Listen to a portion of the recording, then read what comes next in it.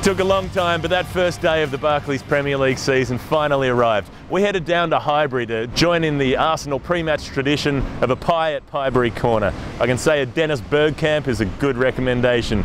And then we met up with Arsenal fan and football writer Laith Youssef. I leapt out of bed this morning. I woke my kids up. My kids always wake me up. I woke my kids up this morning. I was like, first day of the season, kids, come on, you know, let's get into it. It's great. And my son, like William, he's 5 years old. He's been to 10 Arsenal games. His first away game last year was Reading away. Arsenal are being annihilated here. He was looking at me. We were 4-0 down after 20 minutes, and I was just like, what on earth have I subjected my son to, basically? And I looked at him, I was just like, completely crestfallen.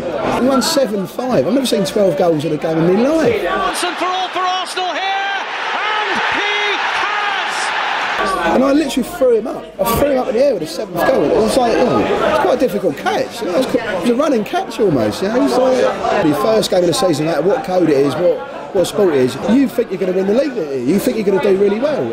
Until the end of that first game, endless possibilities exist basically. So yeah. But not all the home fans were as upbeat. We're starting the season now. The transfer window's been open since the end of last season. We've bought no players. It'd be nice to have a few new signings, but it hasn't happened, so we have to make do what we got. We've had a really quiet, closed season in terms of transfers, so the potential for fans getting on the side's back's quite large if we don't have a good game.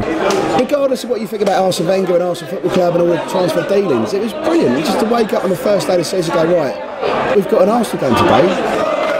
So after years of following Premier League football on television, we're finally getting to see our first game live. But what's going to happen in the game at the moment we don't know. There's that pre-match tension. Can Arsenal score early and settle the nerves of all these fans?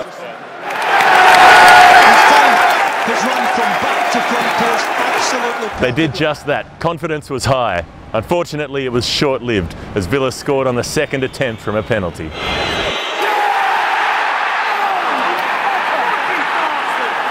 Unfortunately for the Gunners fans, the second half didn't get any better.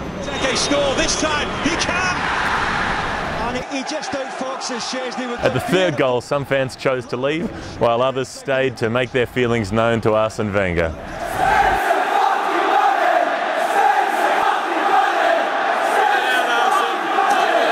Despite the loss, the intensity inside the stadium was incredible to be part of. And however upset the home fans might have been, you should be ashamed of yourself, Gazidis. At least Aston Villa went home happy.